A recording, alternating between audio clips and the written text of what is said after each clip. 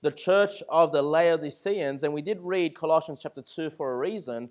Actually, if you want to sort of get an idea what the church in Laodicea was like, probably the best example of what it was like prior to the writing of Christ against in the book of Revelation is probably found in the book of Colossians. Probably the closest church you're going to find that's very similar to the church in Laodicea. And I'll show you that in a minute, but keep your finger there in Colossians chapter 2 and go to Revelation chapter 3, please. Revelation chapter 3.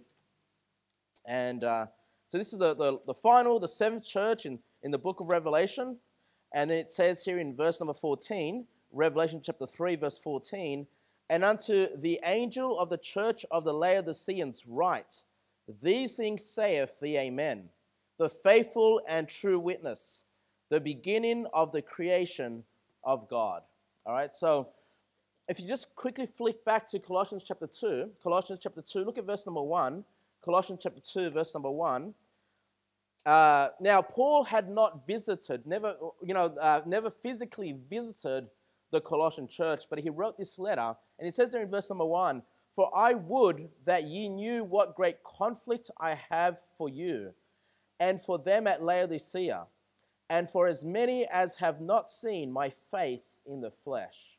He goes, look, the Laodicean church, the Colossian church, you guys know about me, I've written to you, this is a letter for you, but you've not seen me in the flesh. And you see that the Apostle Paul has a great love. He says he's got a great conflict that he has for them. Even though he's never seen them, he's heard of their reputation. In fact, one of the church leaders, maybe the pastor, I forget his name right now, was in prison with Paul during this time. There's no doubt that this pastor or this leader of the church, updated Paul with the progress of the church in Colossians, and he heard about the Laodicean church as well. Go to Colossians chapter 4 now. Colossians chapter 4, verse 16. Colossians chapter 4, verse 16. The Bible says, so of course this is the epistle to the Colossian church, but this is what he says to the Colossian church. This is the instruction, verse number 16, Colossians 4:16.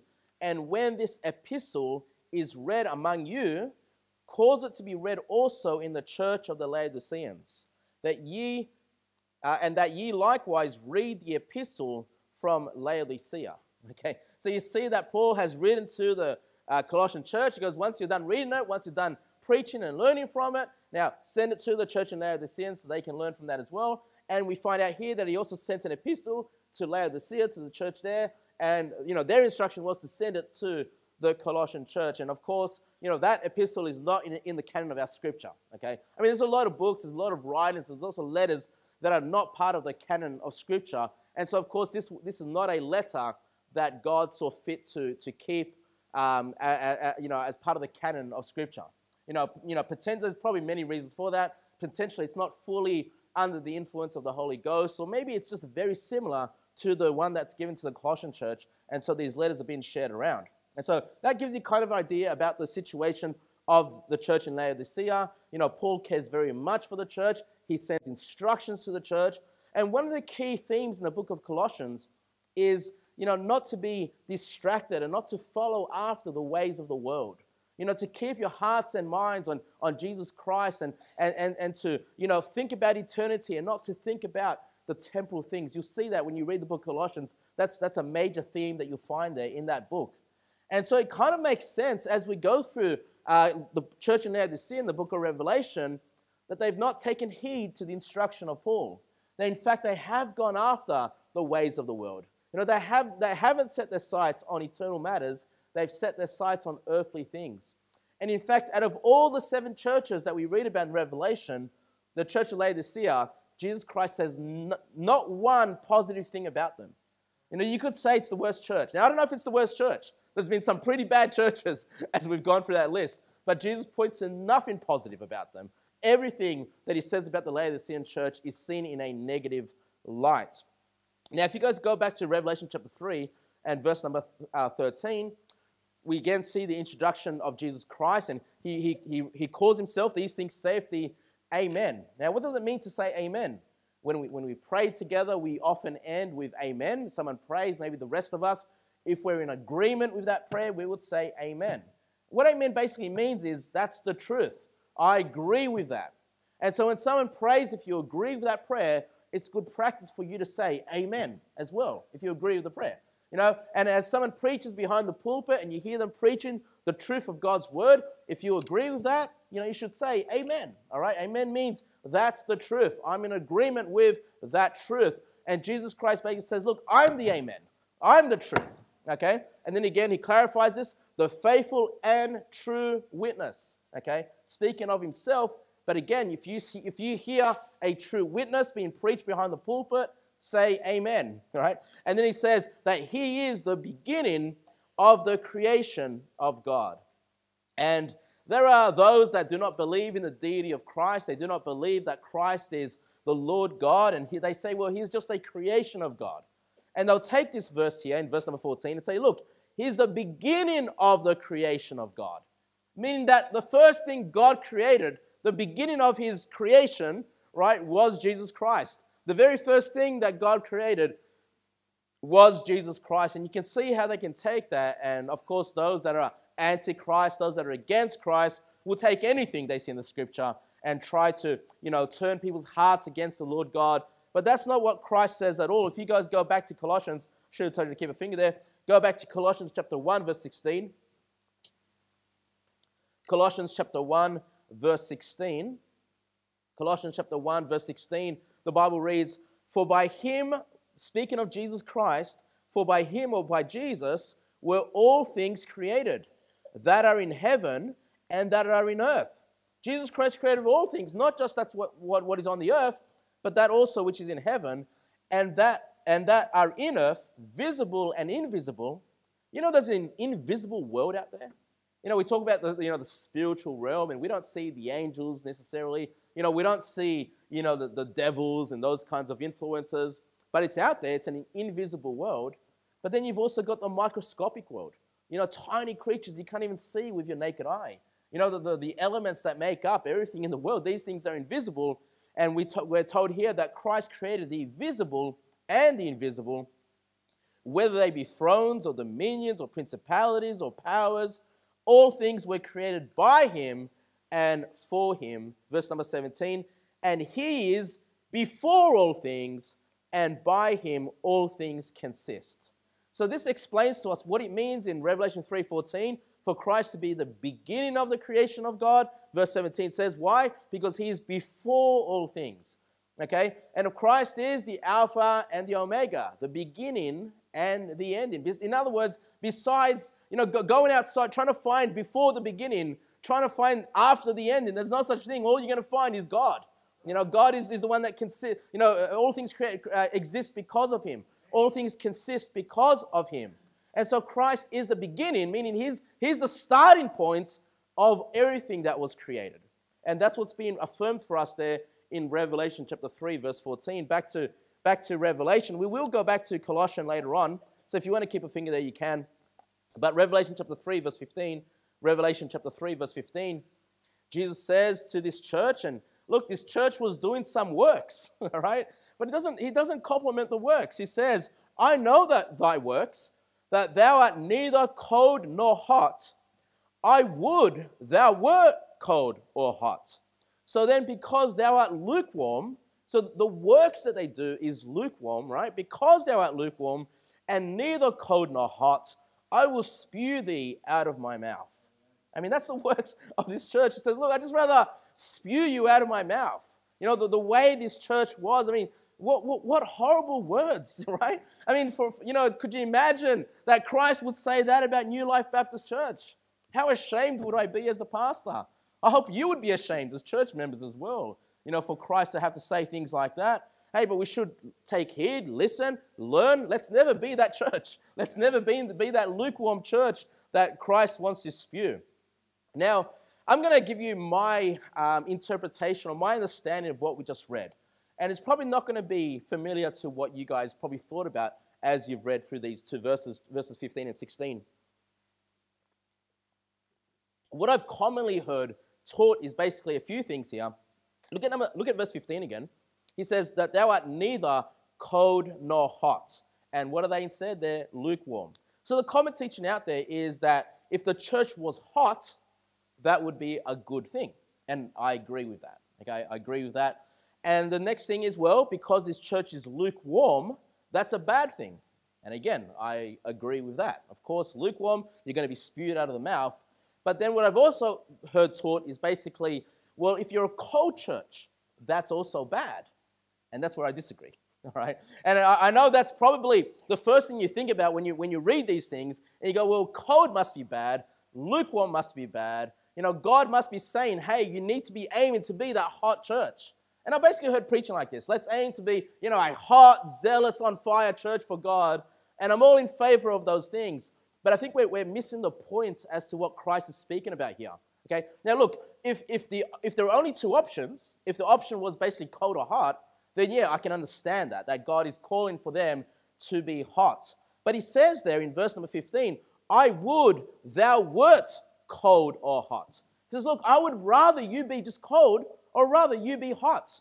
Now, you say, well, can you explain that? Like, people will just come up with what they believe that's talking about, okay, without actually seeing what the Word of God says, without extracting something from the Word of God, from the Scriptures, to determine what does it mean to be cold, what does it mean to be hot. And if we take what Christ is speaking about, especially in verse number 16, it becomes apparent what he's talking about. It's about something, figurative speaking, that has entered into his mouth. Because that's why he wants to spew out the lukewarm church.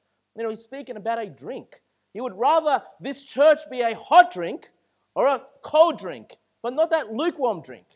And you guys, you got you coffee drinkers, you love your hot drink, right? There's a time for the hot drink. There's a time, maybe you're cold and you need to be warmed up and you have that hot drink. It brings warmth into your body. But the Bible also speaks well in positive light of a cold drink. Sometimes, I'll give you some references so you don't need to turn there just very quickly. Proverbs 25:25, as cold waters to a thirsty soul, so is good news from a far country. Cold waters to a thirsting soul. And Matthew 10:42, Jesus Christ says these words, and whosoever shall give to drink unto one of these little ones a cup of cold water, only in the name of a disciple, verily I say unto you, he shall in no wise lose his reward. Okay? So we see in the Bible when we're talking about cold drinks, it's actually seen in a positive sense. Okay? And the point is this. Sometimes you need a hot drink, okay, for the warmth, to be on fire, that kind of thing, right? Some people love the drink so hot. My mother-in-law loves it basically boiling straight off the kettle, drink it just like that, right? She loves it boiling hot. And some others, when you're thirsty, when you need to be refreshed, what are you looking? You're not looking for the hot drink when you're thirsty, are you? You're looking for that cold water. You're looking for that refreshing, nourishing water that you're going to drink. And the lesson that I take out of this, when we look at the different churches in the book of Revelation, they're all different. They've all got different measures of works. They're all doing different things. Christ sees them as independent churches, on their own path, at different places on their path, and we see a variety of them. They're not all hot. In fact, the majority here are not hot, but Christ is able to still see some pleasant things in many of these churches. And so what I believe is happening here is Christ says, look, I'd rather you just be that hot drink, a cold drink. At least you're useful for the purpose, all right? Because there are different types of churches. But what I don't want you to be is that lukewarm drink, where you're neither hot nor cold. You say, what does it mean to be a lukewarm church then? Well, have a look at verse number 17 because he clarifies to us, he explains to us what it means to be lukewarm. In verse number 17, because, right, you're lukewarm, I want to spew you out of my mouth because thou sayest, I am rich and increased with goods and have need of nothing, and knowest not that thou art wretched and miserable and poor and blind and naked. So this church is rich. They've actually got possessions. They're doing quite well financially, right? They have goods. They say, hey, look, we've got so many things here. We're able to run church. We're not really, needing to call upon the Lord to provide us our needs because we're well taken care of. And they saw their material wealth, they saw their possessions as a sign that they were a great church, that they were a good church, all right? But Christ says, no, actually, the truth about you is that you're wretched. You're miserable, poor, blind, and naked. In other words, this church was lukewarm because they had no self-awareness, all right? They're in a bad state spiritually, and they don't even know it. They're in a bad state spiritually, but they're looking at the physical wealth they have. They're maybe looking at their nice building. Maybe they're looking at they've got all the Bibles and the tracts and all the fancy things in the church going on. They've got all the different activities going on, but they're lacking the awareness. They're not doing anything for the Lord. The Lord has nothing positive to say about this church. I don't want to be like that. You know, I'd rather be a church that is poor with possessions, but spiritually rich in Christ. You know, it's a blessing to have this church building, isn't it? But if we didn't have the church building and we had to meet in a park somewhere, hey, we could still be a rich church. We still could be doing great works for the Lord. And I'm just going to read quickly from Romans 7:23. Romans 7:23, because he says about this church that they are wretched. And the only other time in the Bible that it mentions wretchedness is in Romans 7:23. I think it goes well with what we're seeing here in this church.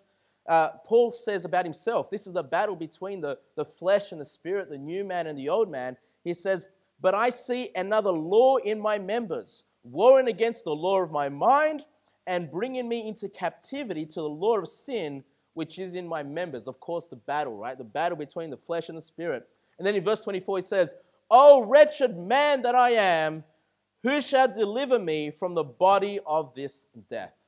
So Paul calls himself wretched, right? When he realizes, man, I want to serve the Lord. I want to do what's right, but I'm giving in to the flesh. I'm giving in to the power of sin.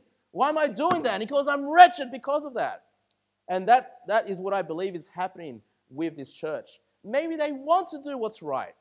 You know, it sounds like Paul, that they're desiring to do what's right, but they keep doing that which is wrong. They keep giving in to the flesh. They keep giving in to, you know, the worldly desires, and maybe they want to make a name for themselves in the world rather than a name for themselves before the Lord.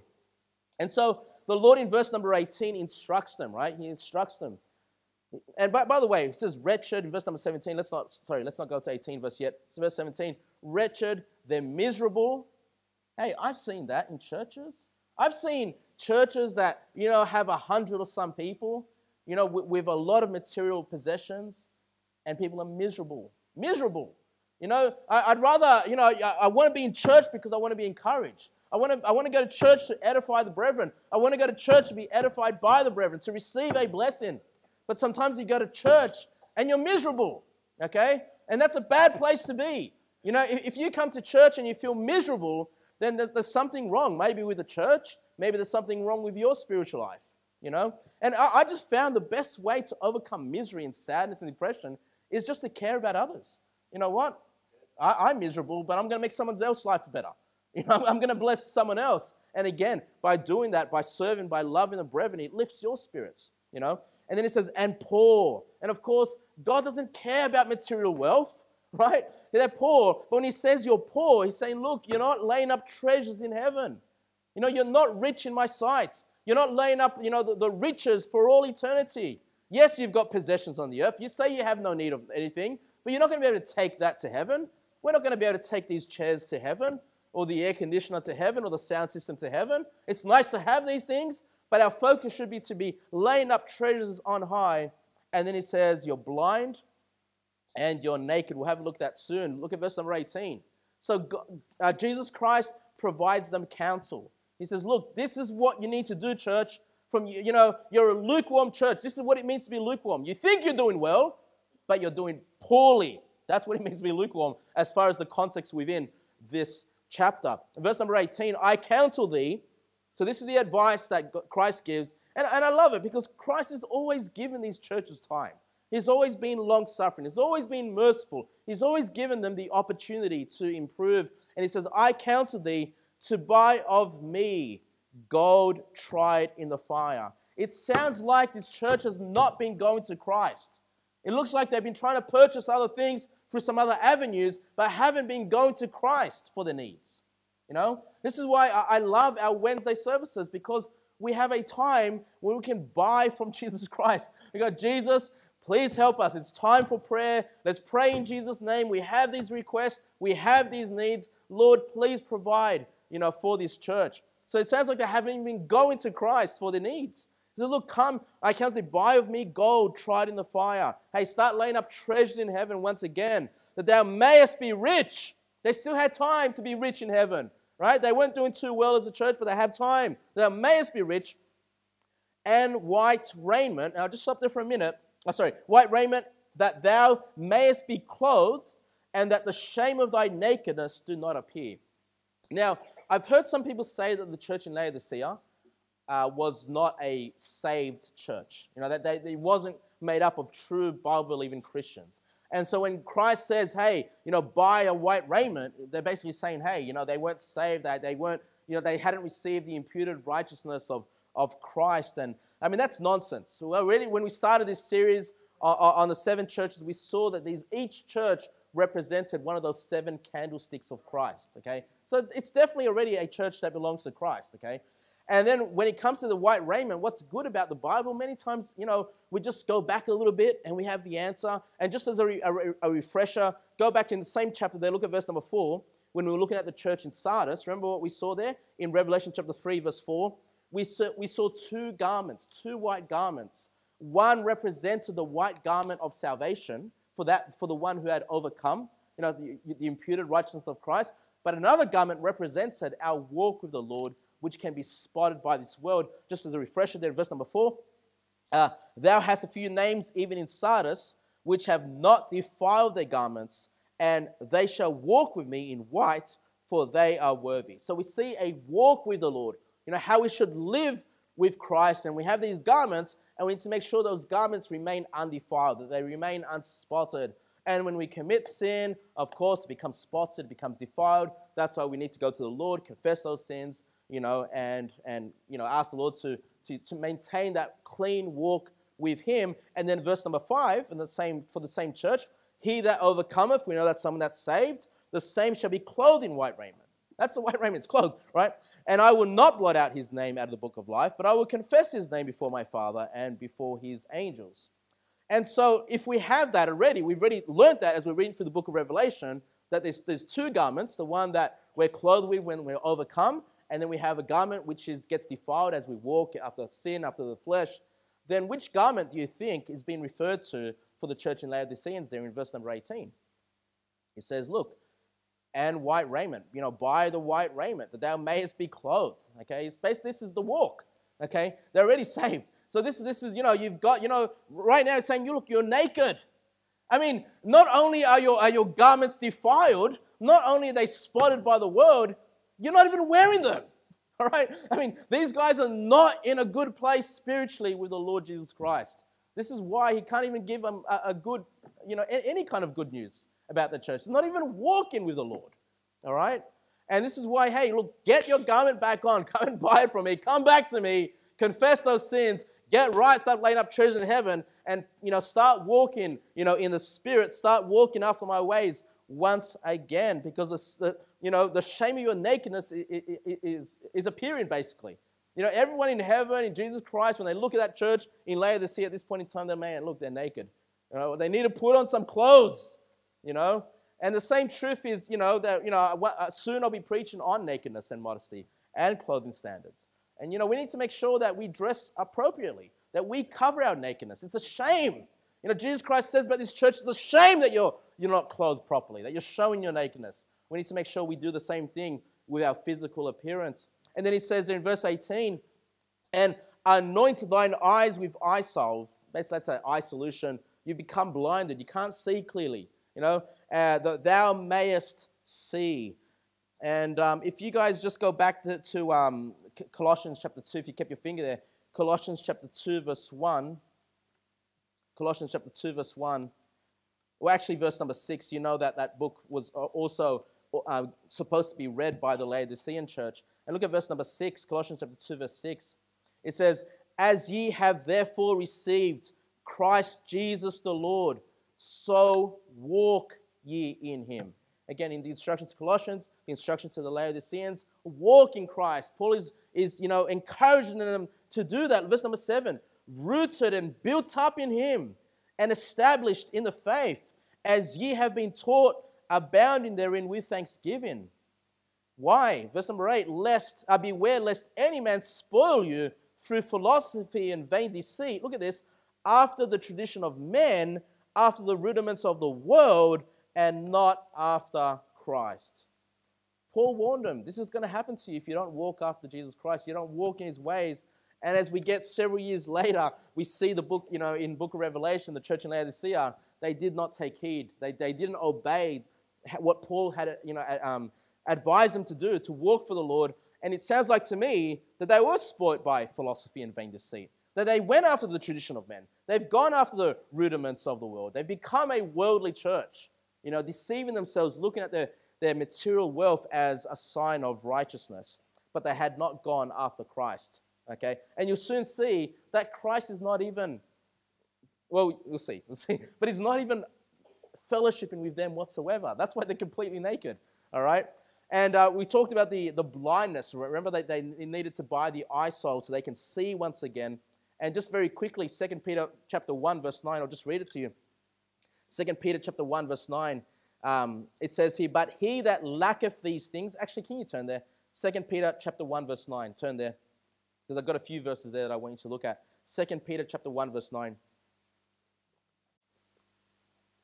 2 Peter chapter 1, verse 9. The Bible reads, but he that lacketh these things is blind, and cannot see afar off, and have forgotten that he was purged from his old sins. So you see how Peter warns about those that are saved. Okay, they've been purged from their old sins, but they're currently blind. Why? Because they're lacking certain things, and what they lack has caused them to go blind. Let's see what these things are. Look back up in verse number 5, 2 Peter chapter 1, verse 5. These are the things that are lacking, and you go blind when you're lacking these things. Verse number 5.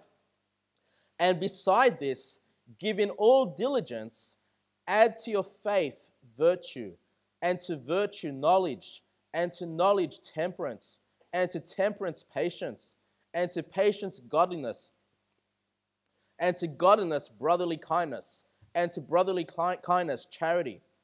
What does this sound like to you? We've gone through the fruits of the Spirit. It's pretty much identical. Not exactly, but pretty much those are the fruits of the Spirit that we've gone through before in our previous series, okay? So what is it that turns a church blind or turns somebody blind when then they don't have the fruits of the Spirit? Once again, the spiritual walk. They're not walking after the Spirit, and they don't have these fruits in their life. Look at verse number 8. For if these things be in you and abound, they make you that you shall neither be barren nor unfruitful in the knowledge of our Lord Jesus Christ. So if you're walking after the Spirit, you've got these fruits that are producing in your life, then you're going to abound in the work that God has given you to do. But when you're not walking in the Spirit, when you're not allowing the Holy Spirit to fix these things in your life, to help you overcome the flesh, you're not producing this in your life, then that's when you become blind. Okay, you become blind. And so we take it back to Revelation chapter 3, the Laodicean church. Why have they gone blind? Because they're not even producing the fruits of the Spirit. Okay, they're no longer even walking in the Spirit. They don't even have the garments on. All right, Jesus says, look, come to me, buy from me these things. You need it all over again, not to be saved, but in order for them to have a fulfilled, productive Christian life, a productive Christian church. So you can see how this church is just failing all over the place on many levels, And as I said, you'll notice that they don't even have Christ in the midst of their church. And go back to Revelation chapter 3 now, please. Revelation chapter 3, verse 19. Revelation chapter 3, verse 19. Now, verse number 19 proves once again that they are saved, okay? Because it says, as many as I love, I rebuke and chasten. Be zealous, therefore, and repent. All right? He says, look, be zealous. Get your zeal back. All right? Start walking with me again. Start producing the fruits of the Spirit. Start doing the works. All right? But look, he says, look, I'm going to chasten you. I'm rebuking you, and I'm going to chasten you. Why? Verse number 19, because I love you. But as many as I love, I'm going to do this because I love you, church. I died for you. You're one of these candlesticks. I don't want you to be removed, and I love you, so therefore I'm going to chasten you because you're doing wrong.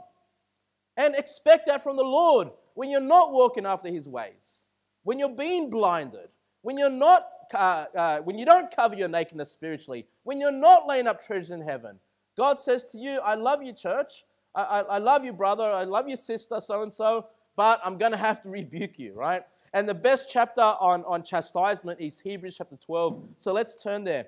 Hebrews chapter 12, verse 6. Hebrews chapter 12, verse 6. And parents, why should we chastise our children? Number one, because we should love our children, right?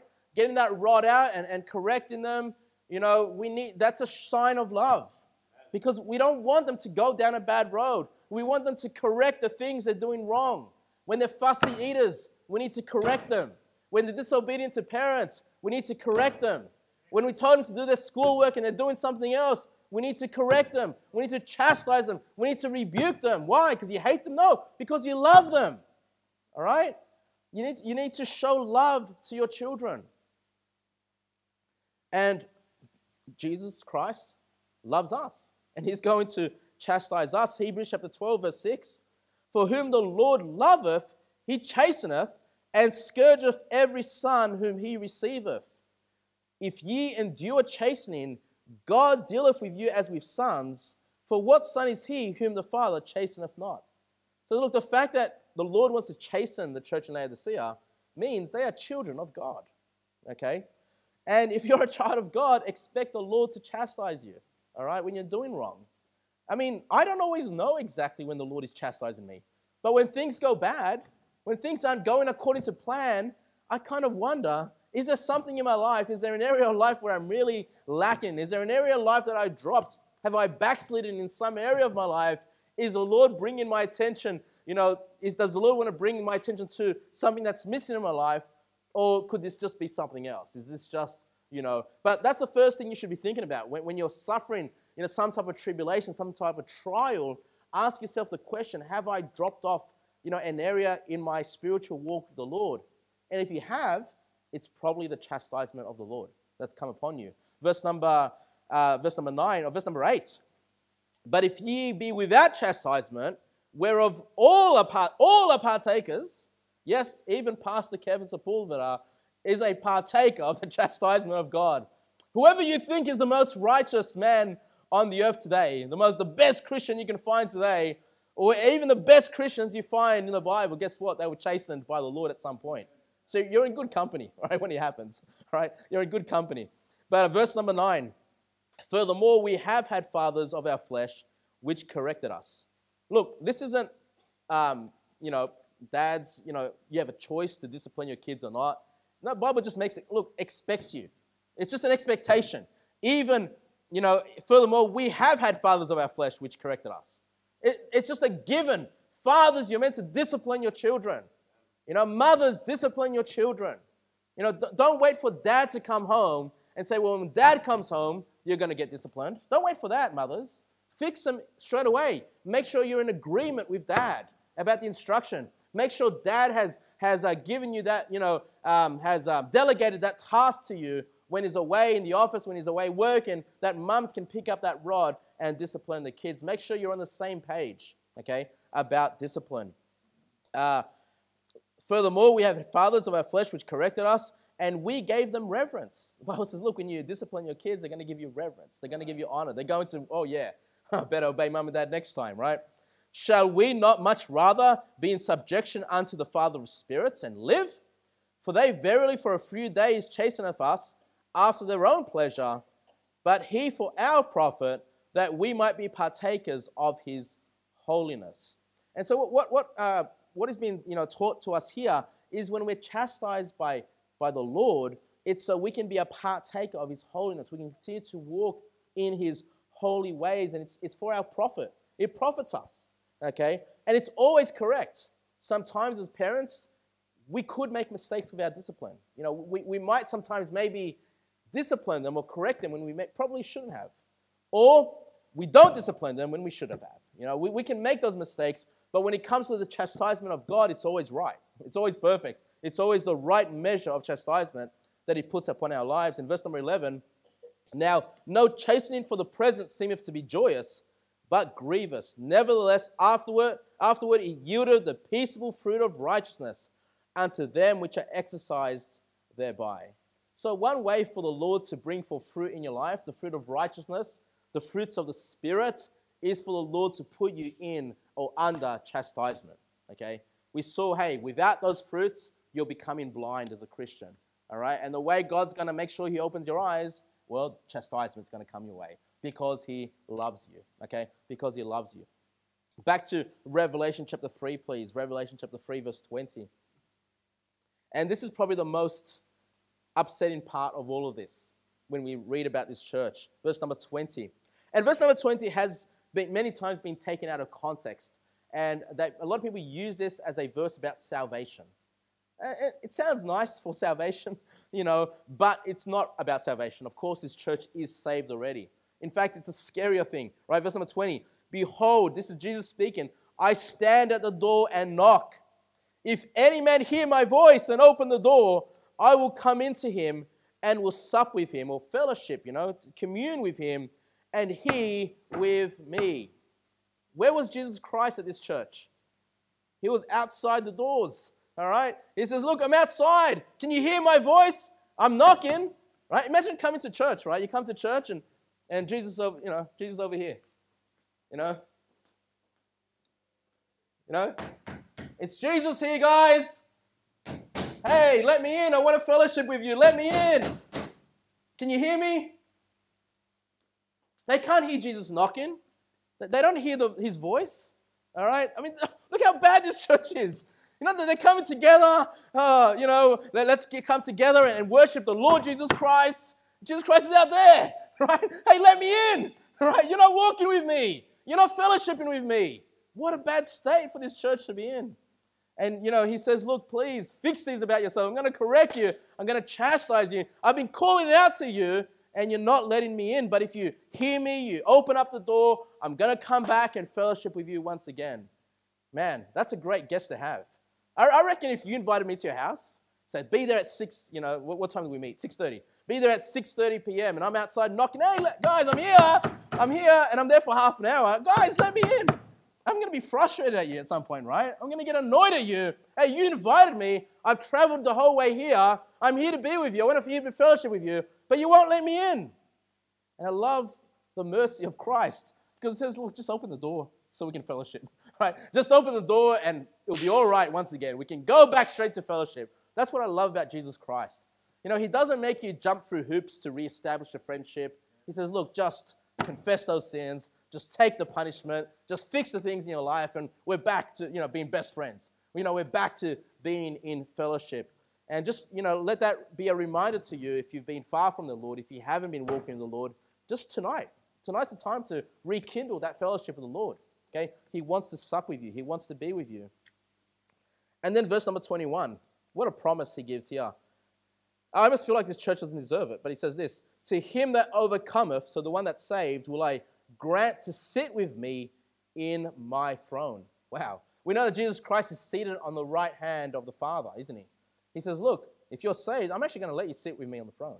Wow, what an honor, right? On the throne of God, each one of us that are saved are going to have at some point some opportunity. I don't know how many of us will be able to fit on that throne, but it sounds like these thrones are pretty big.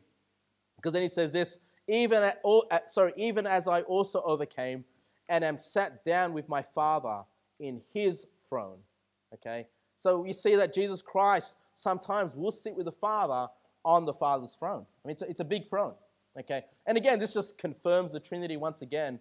All right? And I don't want to really go there, but during this whole oneness controversy, there was some issue about the throne. It's like, well, who's sitting on the throne here? At this point, it's Jesus Christ. And at this point, it's God the Father, because the Lamb takes a scroll out of His right hand. Therefore, Jesus is the Father. Well, look, it just says here that Jesus can sit on the same throne with the Father. All right? I mean, the throne's big enough, and you can sit on Jesus' throne.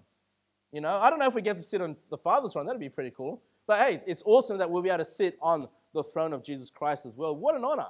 I mean, even this church that Christ can say no good thing about them says, well, at least you're saved. You'll sit on my throne. All right? You'll have that opportunity once you're in heaven. All right? But at this point in time, it's a poor church. It's a miserable church. And Christ wants them to fix themselves up. Verse number 22, he that hath an ear, let him hear what the Spirit saith unto the churches. So let's take the lessons that we can from these churches. If you ever think, man, New Life Baptist Church, it's not that great of a church after all. Well, just read Revelation 2 and 3 again, all right? We're not too bad, all right? But we need to make sure that we learn the lessons. Whatever things we're failing, whatever we're not doing good, we need to be doing better. Let's make sure we're not a church that is lukewarm. Now, I do want to end on one thing here, and I didn't want to cover it at the beginning. I didn't want to distract from the truth of God's words here. But I want to talk about dispensationalism a little bit, okay? The teaching of dispensationalism. Now, I'm not a dispensationalist. This church is not a dispensational church, okay? And there's a lot of problems, okay, with the teaching. And I believe it causes people to be blinded, okay? We're talking about a church being blind. I believe dispensationalism can blind you from certain doctrines, certain truths from the Bible. And one teaching within the dispensational framework is one of the key teachings is that there are basically 7 dispensations or eras of time that God deals with people differently, okay? And for example, the first period of time they call the dispensation of innocence, and that would be the time of the Garden of Eden, when Adam and Eve were, before they had eaten of the tree of knowledge of good and evil, before they had done that, that's like the first dispensation. And then once God curses them and curses the earth, that's the next dispensation. I can't remember what they call that one. And then the next dispensation is after the flood. And the next dispensation is with Abraham. And the next dispensation is with Moses. And the next dispensation is with the New Testament church. So today they'll say we are in the dispensation of grace, or we're in the dispensation of the church age, okay? And then they'll say at the rapture, there's a new dispensation of the tribulation. After that, there's a new dispensation of the millennium. And after the millennium, there's a new dispensation of the new heavens and the new earth, all eternity. Now, I kind of like the breakup they have in some of those areas. There are significant things that happen during those times. There is a shift of some sort, okay? But one thing that they sort of say, the reason God creates a new dispensation, basically they say this, is that the dispensation that God created with man, that men fail, and so God has to start a brand new dispensation. Because men keep failing, and so God has to start a new dispensation and do it all over again, all right? Think about how heretical this is, though. If we live in a church age right now, where Christ has died for the church, okay? So if this dispensation if we need a new dispensation in the future, what are they saying about this dispensation? That we're going to fail, right? That the church is going to fail. And it has to fail in order for the Lord to rapture the church they believe in a pre-tribulational rapture in order to bring the next dispensation of the maybe tribulation, or maybe they lump it together, tribulation with the millennium reign of Christ. And the reason I bring that up is, well, let's just keep that in mind for a minute. Keep that in mind that apparently, according to this teaching, we're in the church age, okay? But they also teach that within the church age, there are 7 ages within the church age, all right?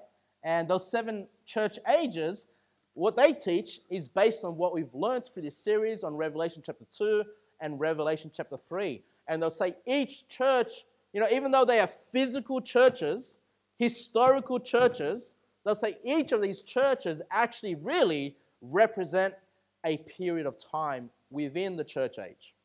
Okay? I hope you're following me. If it's gone over your head, maybe that's a good thing as well. Okay? Because it's kind of nonsense, all right? But I'm just trying to explain to you what they teach. So the first church that we saw was the church of Ephesus. And they'll say, well, that church represents, and again, this isn't an exact thing. Different people teach it slightly differently. But they'll generally say this is from the time of Pentecost to about 100 AD. Okay, so the church of Ephesus represents the 1st century church. Okay, then they'll say the church in Smyrna represents from 100 AD to about 300 AD. Okay, and that period of time, the church was being persecuted by Rome. Okay, and namely by Nero, the Roman emperor.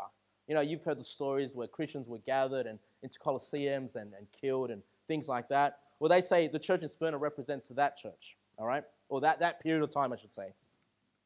Then the church in Pergamos, they'll say, represents the church from 300 AD to 800 AD. Now, just for a minute, I'm going to let you guys guess what church that could represent. From 300 AD to 800 AD. And as soon as, look, when I got taught this, I was looking, oh yeah, this sounds about right. And then when we got to the church in Pergamos, 300 to 800, I'm like, this is false. This is stupid. Okay? I mean, even my Baptist brethren should know this is stupid. All right? What do you think this represents? I'll just let one of you guys guess if you know. The Catholic Church. The Roman Catholic Church apparently is being represented by the church in Pergamos.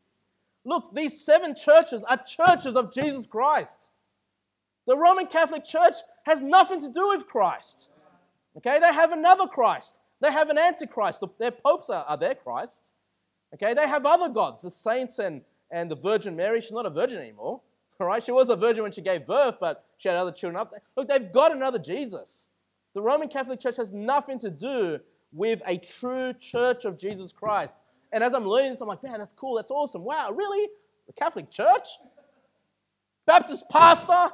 Come on, you know that's a false church. Are you that blind with your teaching, with your doctrine and dispensationalism, that you're going to teach your own church members this nonsense? That's how I felt in my heart, but I was just smiling. Yeah. And I passed the test, of course, you know. Anyway, let's keep going. Church in Thyatira, they say it's from 800 AD to 1517. 1517. And they'll say, well, that's the church in the Dark Ages. And then the church in Sardis is from 1517 to about the 1700. Now, I'll let you guys think, what could that represent? Why 1517? What's the significance of that date? Anyone know? Yeah, the Protestant Reformation, when Luther nailed his 95 Theses on the door of a Catholic church. And I say, well, that church now, the church in Sardis, represents, the Protestant movement, that's come out of the Roman Catholic Church. And once again, Baptist pastor, we're not Protestants. You know this. Right? That's what made you a Baptist. Okay? You said, hey, I identify as a Baptist. I become a Baptist pastor because I don't identify with the Roman Catholics. I don't identify with the Protestants. I identify with believers that always held to certain distinctives, certain truths that we see in the Bible. They were always out there trying to get the gospel out being preached. They didn't care about being famous. They didn't care about, writing books. They cared about getting the gospel. They cared about protecting the Bible, and they lost their lives. They even lost their lives from Protestant people. Protestant leaders even put Baptists to death. And then the church in Philadelphia, the 1700 to the 1900 to 1900, 1700 to 1900, they say the church in Philadelphia was the great missionary days. And this is how they do, the great missionary days that are past us now. That's the past, And then the church of the Laodiceans, because it's a pretty bad church, they say, well, that represents from the 1900s till today. Or really till the rapture is what they'll say. Till the end of the church age, which ends with the pre-tribulation rapture, when all the New Testament saints are being raptured out of here. Now, of course, we believe in the rapture, but we don't believe in the pre-trib rapture. And they'll say, well, see, that's what the church of Laodicea represents. And because the church of Laodicea, Jesus Christ has nothing positive to say about them, it's always negative. What it does, guys, they say, well, we're living in the Laodicean age, they say. We're living in the lukewarm age. And so, what would happen to a church if that's what the pastor's preaching to their congregation? Hey, man, we're just in the lukewarm age.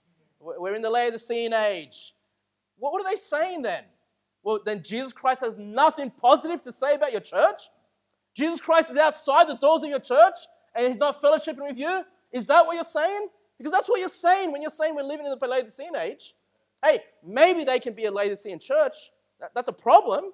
If you want to see yourself like that, hey, but this is not a Laodicean church. Okay? Hey, I want to be a great church. I want to learn from all these churches and see all the instructions that Christ has, laid out for each one of these churches. Say, hey, let's listen to all these instructions and make sure we put this in place for our church. Okay? Let's learn from all these churches, even the church in Laodicea. I mean, how bad is that? How discouraged? It's a defeated attitude to say, well, Laodicean, that's how it is. It's been prophesied that we're going to be this way. It's a horrible thing. But here's the thing, did Jesus say, well, Laodicean church, I guess you're just going to be like that? No, he says, look, take counsel from me. Fix these things up. Instead of having a defeatist attitude, look how the world's going, look how bad the church is going. Hey, take counsel from Jesus Christ if you think you're that way, and do what's right. Jesus wasn't satisfied for you to stay that way. He wanted you to go to him, lay up treasures in heaven, put on some clothes, do some work, take off your blinders, start seeing properly what the Word of God says. Start walking after his ways. Hey, bring Jesus back into the church, will ya? Let him back in so he can fellowship with you. That's what they should be doing if they think they're a Laodicean church. But no, they've got a defeatist attitude. The glory days, the great old days of the missionary, back in the 1700s. Look, now's the time to get out there. Look, in the last days, the gospel of the kingdom, according to Jesus Christ, is being preached throughout all nations. That doesn't sound like a Laodicean church to me. It sounds like they're doing great works, leading up to the coming of the Lord Jesus Christ. And so, just one last thing, which is kind of off topic. Well, it's not really off topic. But they'll say, the Laodicean church age was from the 1900s, right? They'll say, till the rapture. Well, what happened to the imminent rapture? Because when they teach this, they say, well, during the church age, you had to go through all these hundreds of years that were represented by all these churches.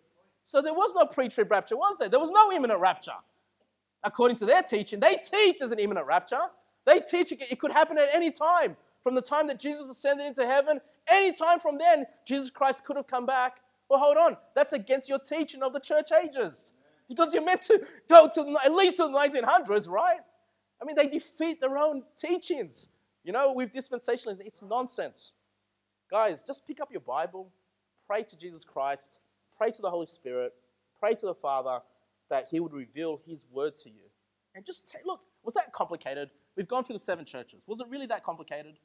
Did we need to learn dispensationalism to really know what the churches were about? No. Okay? It's perfect. It's beautiful. The words of God are there to encourage us. I'm encouraged when I see bad churches. I'm encouraged. Like, man, at least I'm not there yet, right? And I hope we don't get there. Let's learn from the lessons that we've seen from these other churches. And, let's better ourselves as a church. Let's leave it there and pray.